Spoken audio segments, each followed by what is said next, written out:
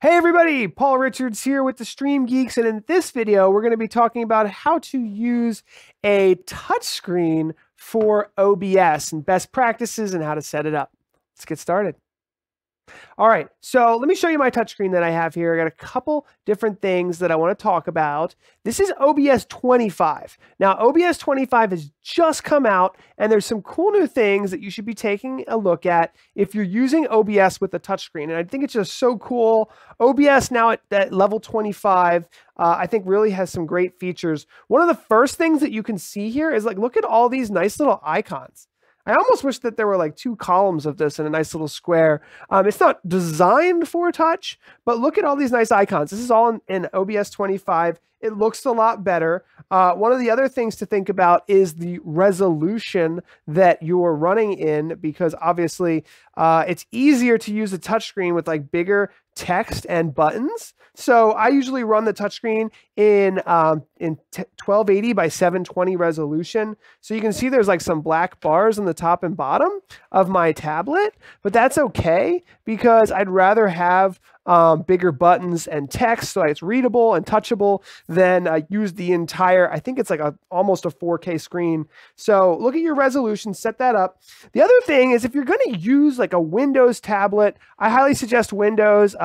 OBS does not run on Mac, but you can see here, I can show us another view here. I have a Ethernet to USB adapter. So if you're using a touchscreen tablet or a device that does not have a direct Ethernet connection, think about getting one of these on Amazon. They're super cheap. They're like, you know, $10, $15, and it gives you that Ethernet connectivity for high quality internet access, but also it builds you that local area network connectivity so you can use things like NDI with a tablet. So this is awesome, using OBS as a, with a touch screen. Couple of the new features. One is we've got a T-bar here. So let's use that. Boom. See that T-bar, that nice little transition from left to right, that cool T-bar effect. The other thing that might not be set up in your system, actually, before I show you that, let me step back, is studio mode. So studio mode gives you that preview and output modes for your tablet. So that way you can kind of look at your different scenes and then transition to them in the program, and then program and preview switch. That's like a very standard production layout there. So you've got your output and your preview. Now, the other thing that may not be so obvious is if you right click or double or hold and touch there, there's this thing called list mode. Now, list mode is what it's in by default. So you can just like kind of go through the list. But the new feature is this is with 25, is the grid mode. So you can fit more scenes on a touchscreen like this. And obviously, you know, they would be labeled what they are for ease of use. And then you can fit them in there really easily and transition from them. So you can fade, cut, you can add all of your transitions in the middle here.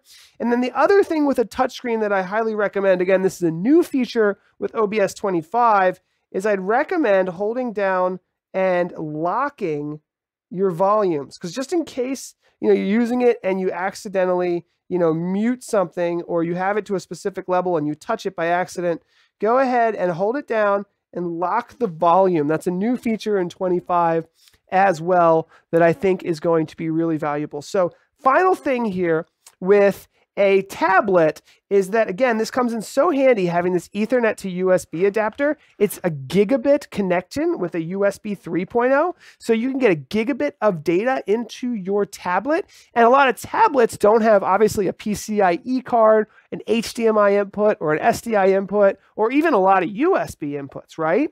So you can use the new tech NDI to bring in various sources. So let me show you that really quickly as well.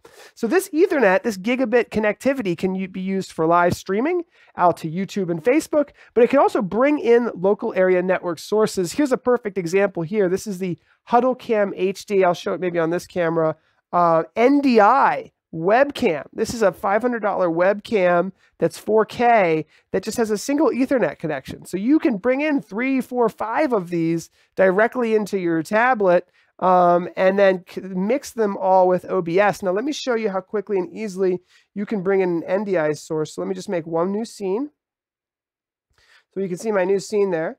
click the plus button. And now I have the NDI plugin added here. So there's an NDI source. Go ahead and click OK. And now this literally, if we click this source list here, you can see I've got tons of NDI sources on my local area network. So this tablet can now connect to like hundreds of different video scenes, and we can actually choose to have hardware acceleration. We can choose our bandwidth, and we can go ahead and pull in lots and lots of different camera sources. That is a camera that's upside down, so I have to flip that. I can show you that another time. But anyway, that is how it works. So in that way, by connecting over Ethernet, you can have 4, 5, 6 camera setups all over Ethernet with your OBS system, all just using, I suggest a Windows tablet, but anything that can run OBS. So a Linux-based tablet could work as well. Some of the new Android tablets can run Linux, which is making it kind of interesting because Linux is getting some new features with OBS 25 as well, including the browser source input with OBS 25. So there you go. That is how you can use a tablet with OBS, and some great tips there for using it and doing so. Don't forget to subscribe to our channel. We have some great new videos coming out on OBS and a lot of other new topics in regards to streaming. That's it for the Stream Geeks. Take care, everybody. Bye.